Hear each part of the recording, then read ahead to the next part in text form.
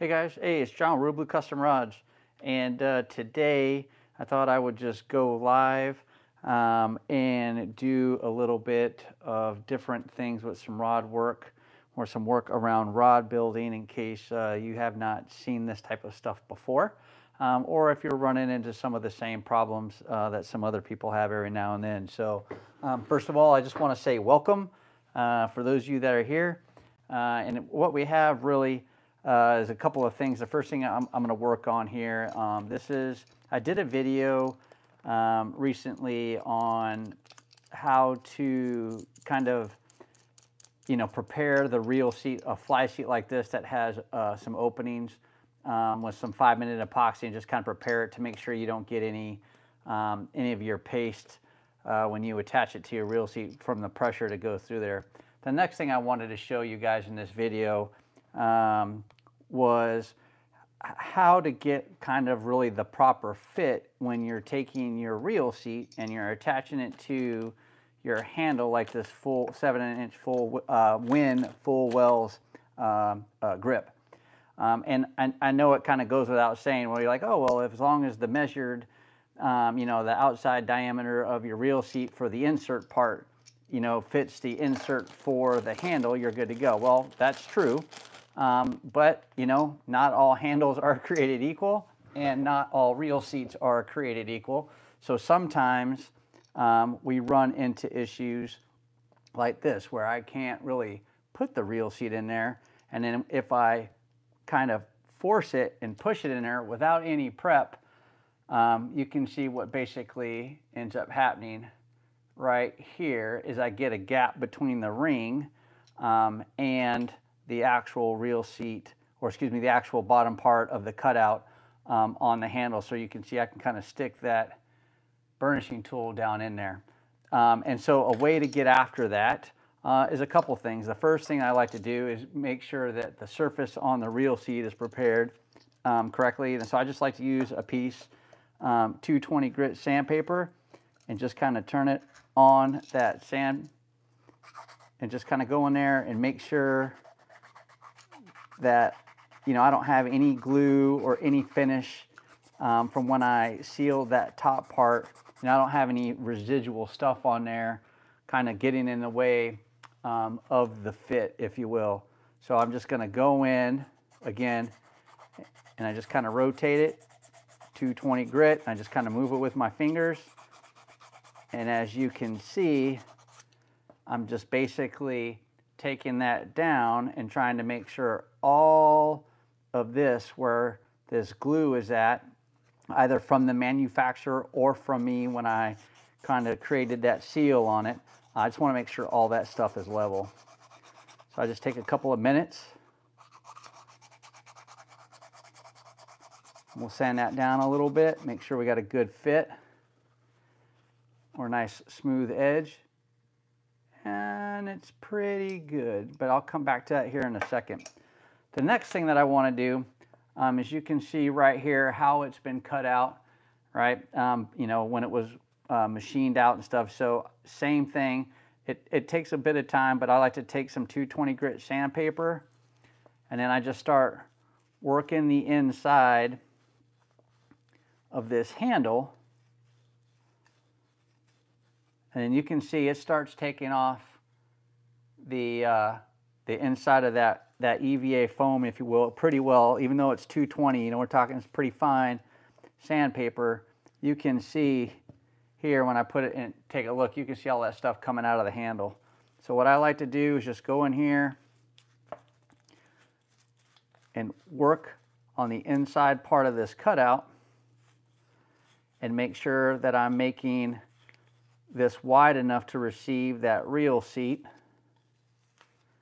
Then I also want to do the same thing on the inside to make sure that it will fit, that cutout portion will fit far enough in there. So now if I just go ahead and slide that on there, I still have a bit of a gap there.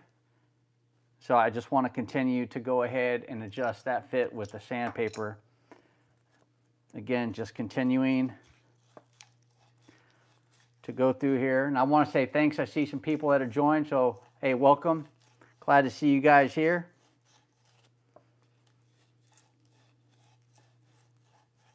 so I just keep working the inside of this cutout. And these are really good handles. If you guys have never used them, you know, I'm sure some of you guys have, but if you've never used a wind grip for your fly rod builds or any of your rod builds specifically, I really like the material. I just like the feel on the hand. It has kind of that tacky feel to it when it gets wet, so it doesn't slip out of your hand. And they're really easy to work with and pretty forgiving. But again, sometimes, you know, even when you've done all of your homework and you got the outside diameter measured for the reel seat and the inside diameter of your cutout measured, and you're like, oh, this will be a great perfect fit as soon as I pull it out of the box. Sometimes it's not that way, right? As much homework as we try to do, you know, when we're ordering stuff. And let me tell you, I've been there. I know the deal. You're trying to put together a build you want to have. You got this rod in your mind that you want to build and you're excited to do it.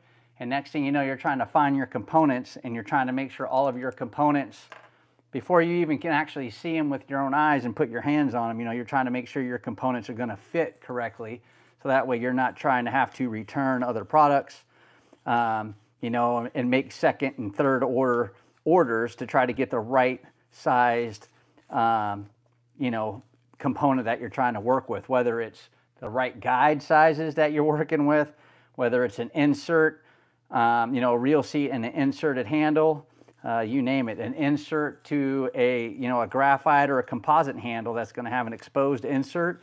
Those can be challenging as well. So again, this is just a little bit of pre-work, and what I'm trying to do is use this 220 grit sandpaper and work the inside of this cutout with and just make it a little bit wider. And the reason why I did is when I went to stick my reel seat in here, initially before I started sanding, it was kind of buckling and making it difficult to insert it. Now it's going in pretty easily, right? So the other thing you have to take in consideration when you're doing this is, you know, where does your two-part paste go, right? So, you know, ideally I have, you can see here, here's the blank, the fly blank that I'm working on. I already have the butt in added. So once I get my arbors built on here, and then I have the reel seat on, once I slide, you know, I put this handle on and I slide down, any paste that's on that handle, it'll take up and of course stick to the inside, but it'll build up inside this cutout. And when I slide that over on the outside diameter portion of the reel, you know, that paste has to go somewhere. So that's something else you want to consider when you're preparing your stuff. And what I'm not saying is, oh, then you make it, you know, super wide.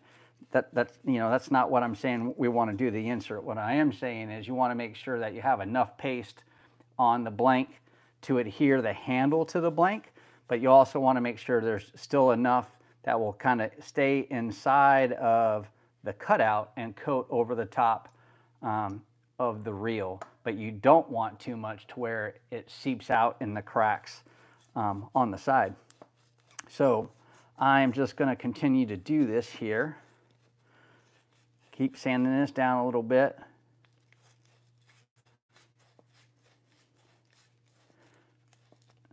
All right, and then what I'm going to do is put my finger flat on the inside with the sandpaper, and I'm just kind of turning it so I can also take down this flat part on the inside there. So, and I see I got a couple of thumbs up or a couple of likes, and I appreciate it. Thank you guys. And let me keep working here. So while I'm doing this, hey, I put in the community tab yesterday, you know, that I was going to go live, and you know that I've only done it really 3 times since I've had the channel, which is a true statement. So I'm not, you know, very well versed, if you will, when it comes to doing YouTube live. Again, I've only done it 3 times, you know, at different times, you know, during that journey, if you will. But one of the things that I'm not sure how they work, and I don't know if you guys know how they work, I think I have an idea, but is the super chat piece. I know there's the super chat part, which you can do on like live streams like we're doing right now. I know there's some super thanks that people can do if, you know, if they appreciate the material you're doing, but the super thanks, I think, are usually kind of in the shorts videos. So if, I guess what I'm trying to say is, if I've never had a super chat, I don't know what a super chat is. You know, I've never had to see one or respond to one. So if you guys know how to do a super chat, if you could just leave a comment in the comments below, that'd be awesome, and I can kind of see how that works. If not, that's fine. It's totally fine, and it's okay. All right, so I continue sanding that down a little bit. Now what I'm gonna do is go back and see what kind of fit we get with a handle, and you can see a lot better, you know, a lot better fit than where we're at when we first started. And what I'm really talking about here is this ring. So the idea is I'm trying to get this ring to be all the way flush with this part of the handle, and where I don't have that gap in there. That's my objective, right? So if you're just joining, when we first started, it was quite difficult, and the gap was probably about, maybe about that size, maybe a little smaller, but now you can see we're a lot further in there. So again, I'm going to come back here to the handle. Again, previous video that I did where I showed how to prepare you know, your fly handle to make sure that it's not going to leak when you put your two-part paste on there, and it's not going to get in all on top of your rosewood or your carbon insert. So all I'm doing is where I had some paste at, I'm just sanding that down a little bit.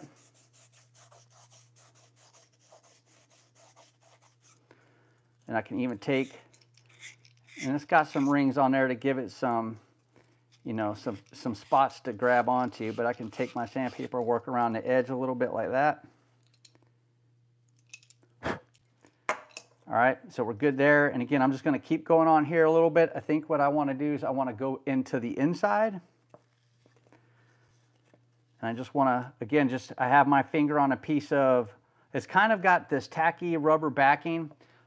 This is what it looks like on the roll. So this is the 220 sandpaper.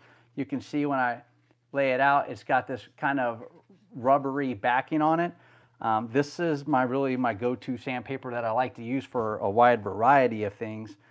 But why I really like to use it here is because, you know, it's got that rubber thing. So when I'm using my finger and putting my finger behind it and sticking it inside the well like this, it doesn't hurt. You know, it's not hard against my finger, if you will. Kind of like some of that thicker paper type stuff that you can get your hands on and use. So I'm just turning that handle and trying to take down this inside piece, and then I just come back here to the edge and work the edge and just keep moving that around.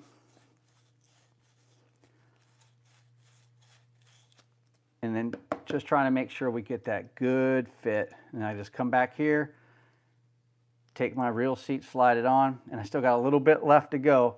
And the reason why this is important is you would much rather figure out that you don't have a proper fit when you're doing your dry fit than if you were already applying the reel seat to the handle. So if I already had this, excuse me, to the fly rod. So if I already had this reel seat on the fly rod, you can imagine that this process would be a bit more difficult to accomplish, and trying to get things sanded out. This part wouldn't be, but trying to work with that other part would definitely be a bit more difficult. And the other thing I don't want to do, or I want to be cautious of, is I don't want to sand it too far down to where I end up puncturing the sides, or I make it too thin, and then when I slide on the reel seat, it actually ends up splitting the handle, or that part of the check, if you will. I don't want to do that. So again, things I just need to be cognizant of in this process.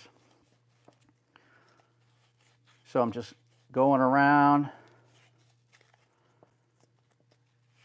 I think I'm getting pretty close to where I want to be at. And if you're just joining, welcome. Glad to see you guys here. Thanks for joining us. Okay, so then we'll go back here. We'll try that fit one more time.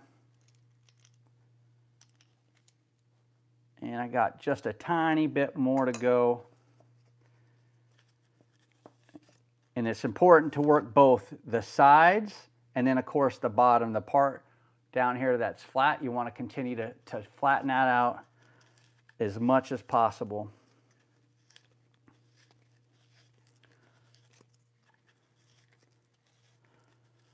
All right.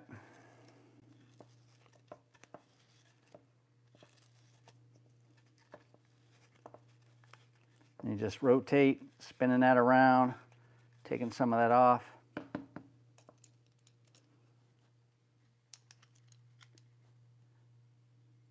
That's pretty good. Just maybe a little bit more. I want to go down just a little bit more. I want it to have a good fit. And then, hey, let me know what you guys think down in the comments block. You know, let me know what you think of the video. If you guys are getting some value out of this, you think it's good material, or if you think it's not good material. Either way, please leave a comment down below and let me know what you guys think about this stuff. That way I know, you know, to make more videos like this or to not make more videos like this. All right. So we're slowly getting down here to the end, I think, where I want to be at. Yeah, just a little bit more.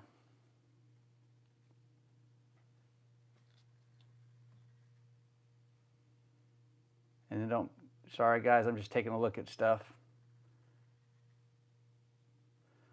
All right, I was trying to see where I can see any comments and stuff that you guys were doing, but I'm not able to see that, or maybe you guys haven't left a comment, so.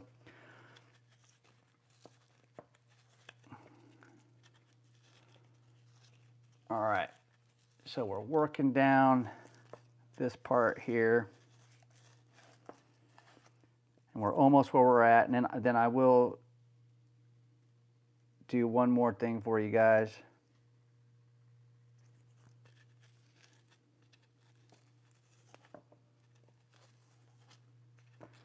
All right.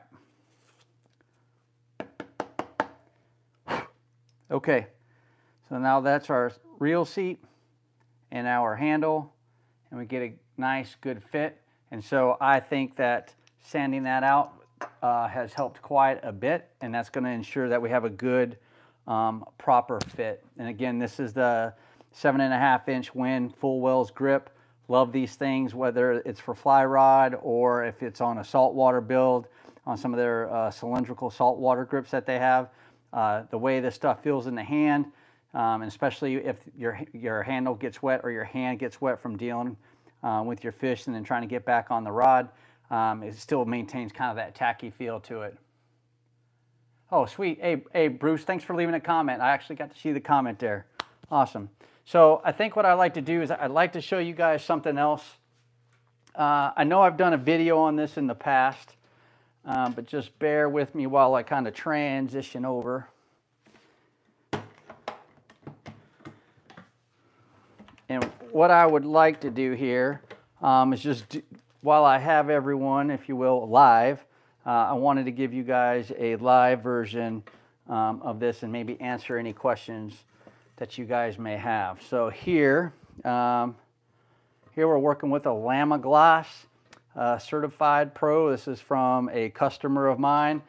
This is a rod that he actually received 2 rods from a friend of his that passed away. The rods were quite bad, as you can see right here. That is not my work. That is how I received the rod. And of course, you know, here's another example. You know, when we're looking here at the guide, I mean, you can see how this thing bends pretty bad, right? So when we start talking about we start talking about rod repair. I know I've done some videos on it. Not sure if you guys have all watched them. If you have, great, awesome, and thank you. If you have not, I just wanted to show you guys a couple of tips. You can see it live, and if you get in the position where you're asked to do a rod repair by, you know, a friend or family member, and you guys have never done it before, I want you to understand how super easy it is to do and not to be scared away from. So a couple techniques here. One technique you can see, if you have tag wraps, these are not tag wraps, it's just, it looks like it's a different color thread just because that finish came off. But a couple of ways that I can get after replacing guides or taking guides off is if, let's say I had a tag wrap, right? And so let's say it was a single or a double strand inlay, you know, I don't know, of gold thread with this maroon colored nylon thread. One way to do it is just use your razor blade, place it above, but you know, above but between the tag wrap and the end of the guide. So like here's the broken part of the double foot guide. So if there was a tag wrap here, I would place my razor blade somewhere just above that tag wrap, but between the bottom of that guide, and I would just rotate the rod, right?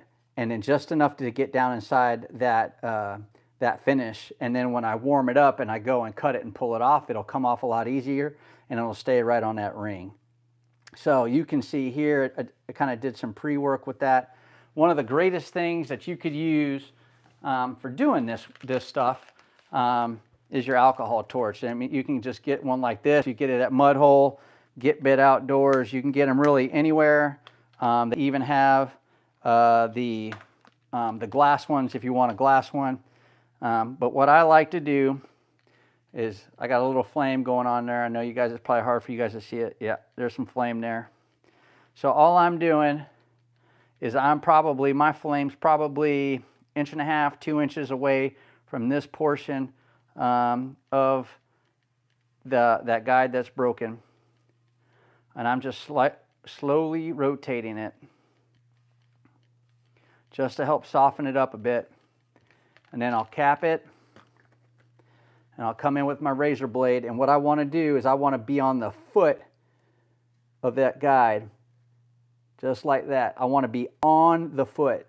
If I'm not on the foot, I run that chance of getting down into my fishing rod material, right? Whether it's graphite, carbon, composite, whatever, which is not where I want to be at. I just want to be right here, nice, good, sharp razor blade. And then I can kind of see where this is at. Yep.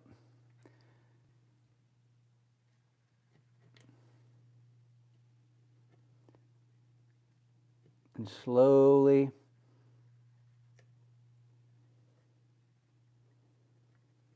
again, making sure I don't, you know, I don't get into that blank. It's not where I want to be at.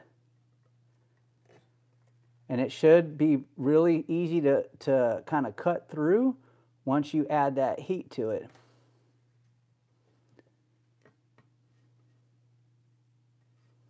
I'm taking a look. Oh, that's a split foot. Okay. It's got a little split to it. It'll keep going there. All right.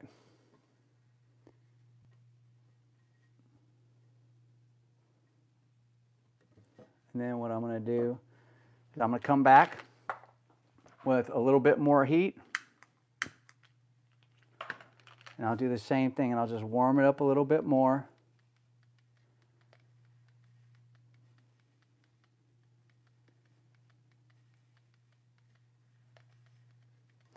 And I'm just trying to soften that up. What I don't want to do is catch that finish on fire. I know some people just catch the finish on fire and then try to rotate it, you know, try to like burn it off and peel it off. Which, you know, I mean, I guess you can do that. But if you do that, you run the chance of ruining the blank from the heat. So I'm just coming in here. There we go. So I loosened it up. So I got that flame on there so I can pop that off and get that to break loose a little bit, right? And then that's exactly what I wanted.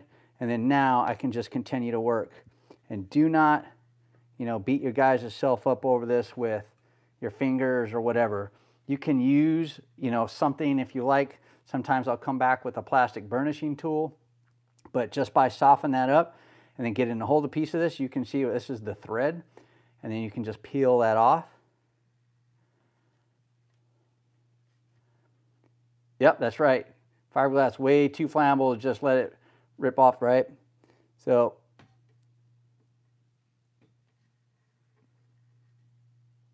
I'm just softening that up, coming in where I can.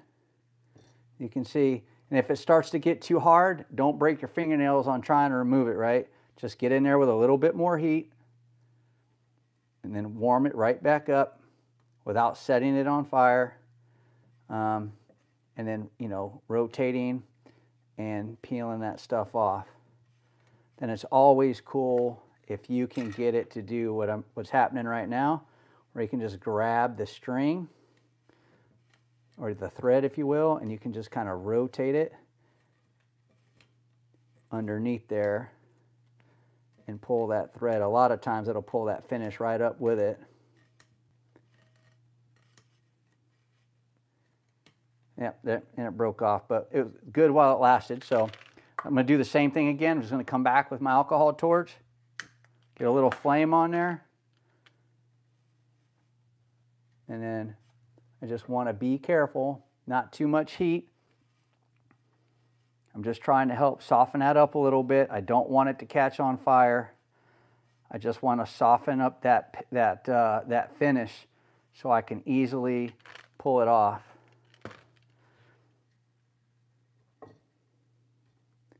There you go, and you guys can see how that finish is starting to come off. You put a little bit of heat on there, and it'll come right off.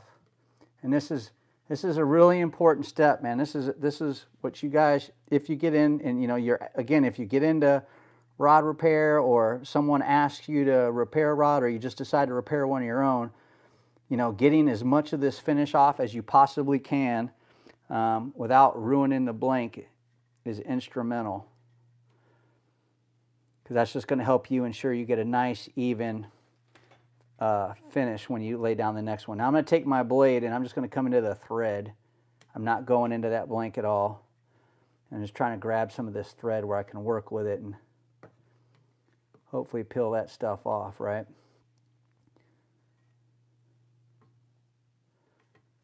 Again, we'll do that one more time right here. All right. There we go. Bruce, you need to get a manual wrapper, epoxy, and thread. Oh, wow. You know, I've thought about getting, just because you posted that, Bruce, man, I've thought about getting, you know, a power wrapper and stuff. I don't know. You guys may have one.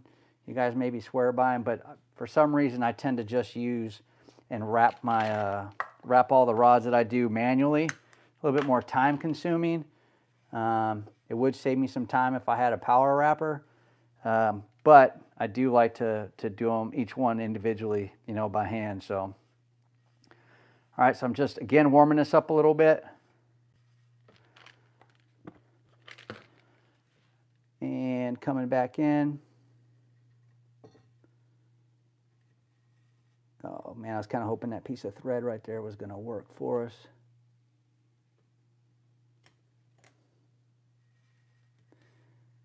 There we go. There we go. And hopefully this piece will stay with us all the way down to the end.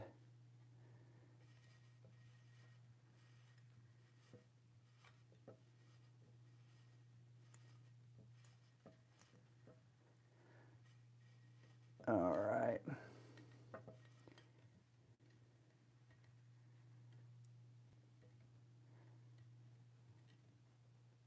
All right. And you know, because we're talking about rod repair, all right, and I know I don't talk about business a lot, but let me talk about business for a minute. Hey, listen, if you guys, hold on a second, rainbow sprinkles.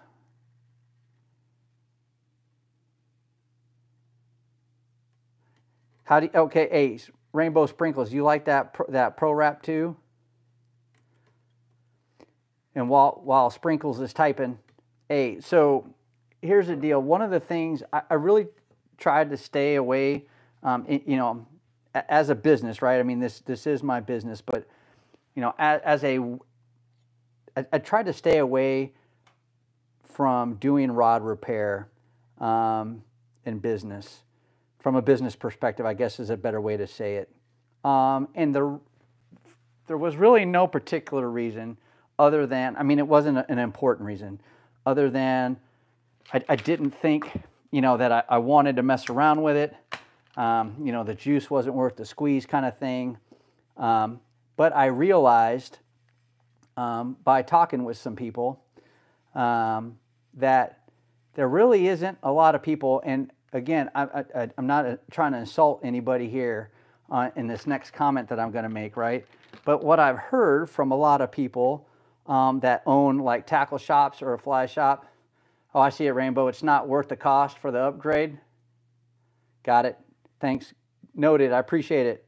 The one of the things I noticed by talking with you know, tackle shop owners and you know, rod place like fly shops and stuff like that was, you know, they used to have, all these owners used to have, you know, a Rolodex of people that could do rod repair, because people come in all the time asking, you know, hey, do you guys do rod repair? You know, I've got a fly rod, or I got a couple rods like, you know, like this one that you know, needs a guide replacement or something like that. And yep, see, I see that, Bruce. So he did a couple right. So that's my point, is there's not a lot of people, to be honest with you, there's not a lot of people, or a lot of the people that used to do rod repair are older people, and they either retired or just stopped doing it and don't dabble in rod repair. And so what I realized is there's a lot of shops that don't have anybody that they can call if a customer comes in asking for some rod repair to be done. And so that's how I ended up getting into doing rod repair as part of my business. You know, the thing is you just kind of like what Bruce was saying. You can't charge people a lot of money for rod repair. You know, the price has got to be fair. You know, for the little bit of work, or maybe a lot of bit of work that someone's doing. You know, if you're doing a complete rod rebuild or something like that, which I have done, then that's different. But when you're just replacing a tip top, you know, or doing a guide or something like that, there's just, from a business perspective, there's not a lot of money in it, so people stayed away.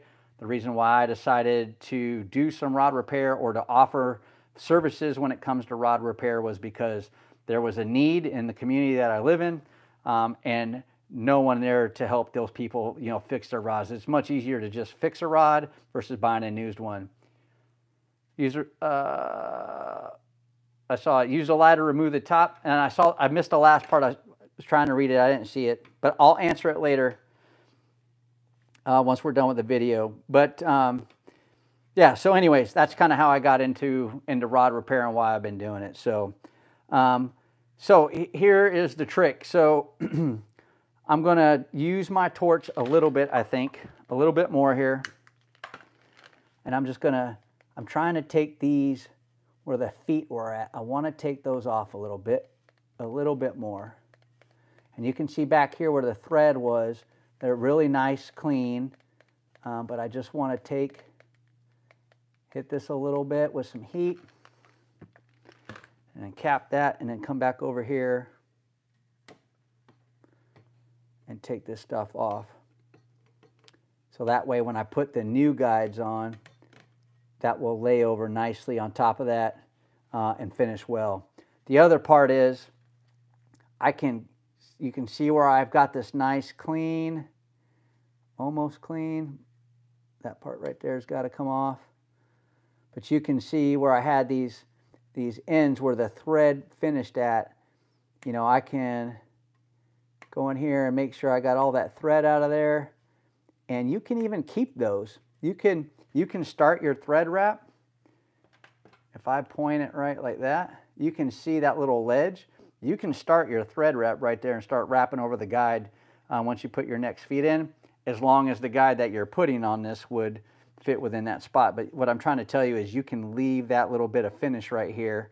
I got to pop that part out, but you can leave that finish there, tie your thread into it, and then your next coat of finish you can lay over that. That is something that you can do, especially if you had a tag wrap that you were trying to keep, where I was talking about at the beginning when I first started this part of the video. So all I'm doing is coming in here and making sure I got that stuff out of there. Yeah, and that's it. So I do want to get some of this off. Just remember, always, anytime you're taking a razor blade and you're getting next to your blank, always, always, always be careful. One little nick by accident could cause you or your customer a lot of problems.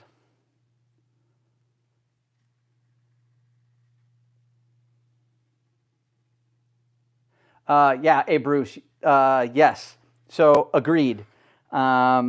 Agreed 100%. You know, it's an opportunity to show people, you know, the quality of the work that I can do, you know, that I offer by doing a rod repair. And then also, you know, of course, I always give somebody my business card after, whether it's a tip, you know, whether it's just fixing a tip or doing a guide or a reel seat that's come loose or something like that. I always give people my business card and talk to them about, you know, if they're ever interested in having a custom rod built, that I'm here to help them. So, but all right, so so that's really it. I'm going to take this down a little bit more, I think. Yeah, I think I'll take these down a little bit more.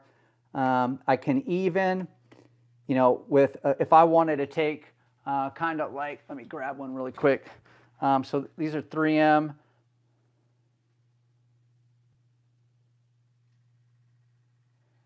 All right, man, go water the grass, brother. So, so just regular 3M pad. You know, you can come back with this, something like here. Of course, not going on top of your blank, but if you're just going to go on a part where you had some of that finish that you wanted to buff that out, or like right here, once I get the rest of this down, I could take this and help get that off a little bit. That's not going to hurt the blank. You just understand, I don't want to scratch the surface somewhere where there's not going to be thread or finish on it. So if I wanted to come in here and rough that up after I got the rest of this finish off and just kind of smooth that out and make sure I got a good, nice, clean, smooth fit, that is fine, right?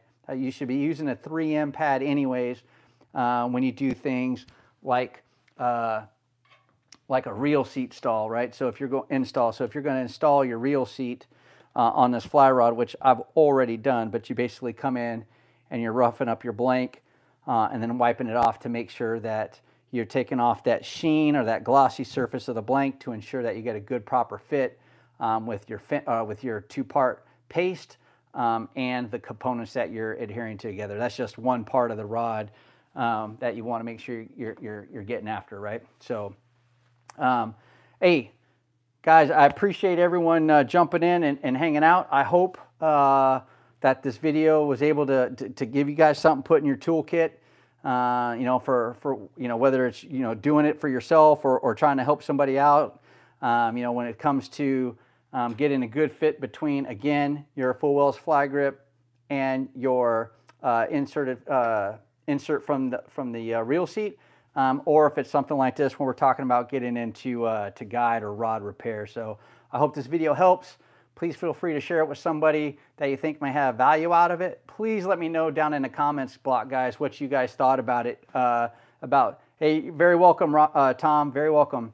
Let me know what you guys think. Let me know if I need to continue to do live videos. Again, this is only the 4th time I've done it since I've had the YouTube channel.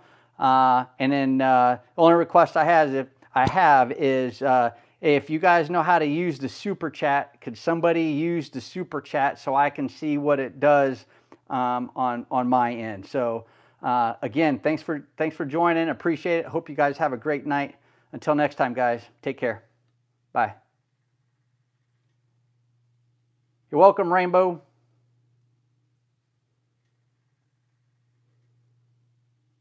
You're welcome, Joey.